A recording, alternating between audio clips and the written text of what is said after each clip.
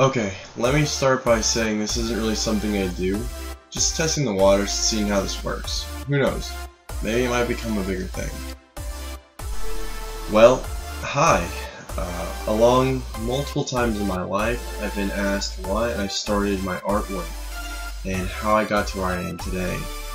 Don't take this so much as a guide on how to do better, but if that's really something you want, I'm sure you can ask your local art enthusiast for more tips. Now, this is more of a personal journey that I'm deciding to share with you. It all started when I was little, like maybe 5 or 6.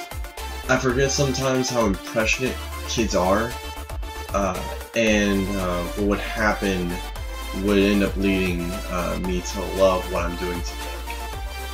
I would watch Dragon Ball Z a lot coming home from school with my brother, partially because I was into it, but also because I wanted to be more like him, and I really wanted to try. For one reason or another, my brother taught me how to draw Dragon Ball Z characters, most notably Saiyan characters. My 6-year-old mind was blown. You mean I can make my own Dragon Ball Z character? And he can be real? I was floored by my experience, and I drew almost all the time. It wasn't long before my brother taught me his very own style of drawing. It looked like something you'd see in a Sunday paper comic strip, and I loved it.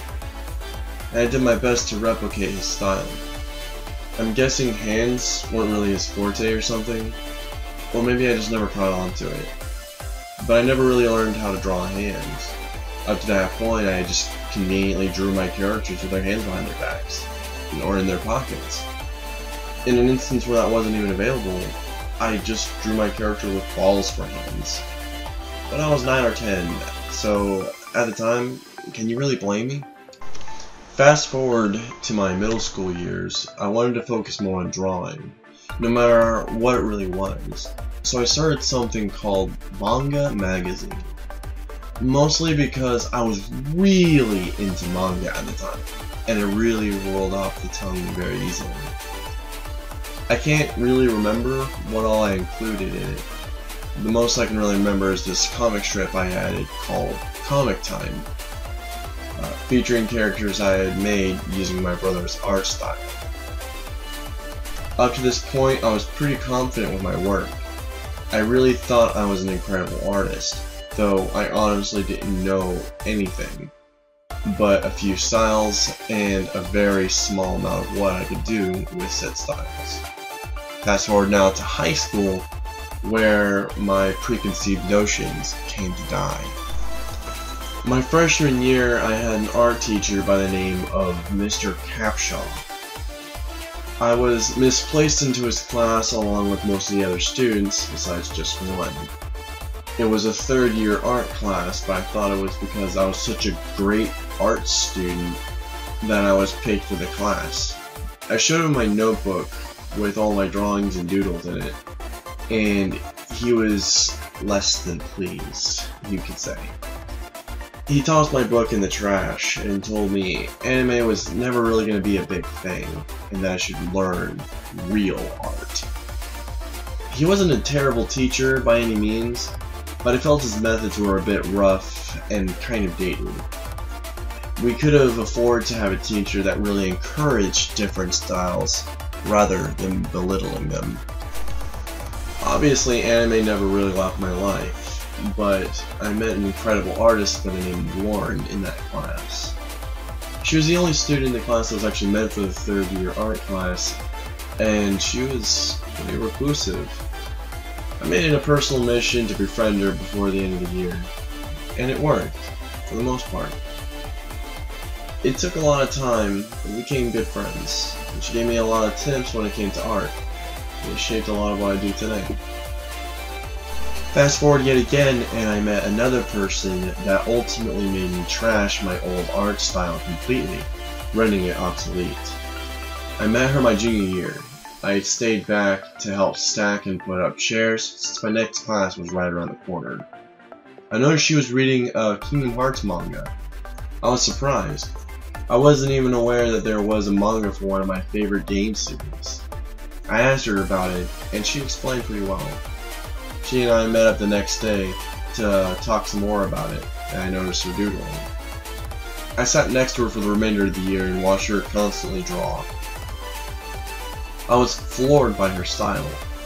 She taught me how to draw characters in poses, which up to that point all my characters were facing forward, their arms down, and an angry look on their face. It really encouraged me to want to draw more and really improve my skills. Jordan, if you're watching this, just know that I really do appreciate all those times that we spent together. Fast forward a bit more to my senior year, when I was confident enough to start posting my drawings on social media. I created an album simply entitled Artwork. I was still really nervous about it, and I subtitled it with something asking people to tell me why it sucked. And I ended up changing after some time because I realized that if I didn't really like my own artwork, I could never really expect someone else to. Partway into my senior year, I again started to get really serious about how I drew, and I started to draw by copying what I saw on screen or from an anime. The references and whatnot really helped me gain a better perspective on bodily proportions and most of all, hands. This went on for a good while before I started to draw on my own. I had a bit of a disconnect when I had joined the Marine Corps. I had spent the next 3 months actually taking steps backward in my artwork, which took me even more time to get back into my rhythm once I was stationed in Virginia for schooling. It was closer to 2 years ago I actually got into digital art, using an app I found on my 3DS by the name of Colors 3D. It was a great app that really helped ease me into digital art.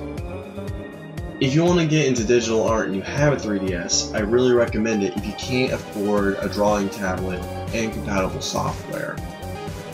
I've been using it for all of my work up until very recently when I finally purchased my own drawing tablet. And honestly, I'm glad I did.